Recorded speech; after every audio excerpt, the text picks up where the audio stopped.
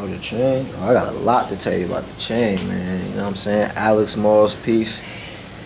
So this is so the story behind it. You know, this is a alien woman. You know what I'm saying? An alien goddess. Her arms have been chopped off, but salvaged and saved by these aliens right here, and these two right here that's guarding her with the gun. This is a green Grestin diamond in the middle.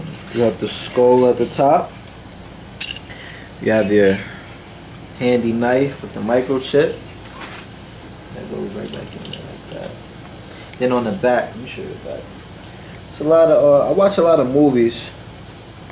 So it's a lot of movie references on the back of the chain. It's kind of like a dog tag. See, it says Bloody Osiris, blood type AB, high octane. Then you got your T virus, 17 negative. That's a reference to the movie Resident Evil. Universal recipient. You know, I could donate.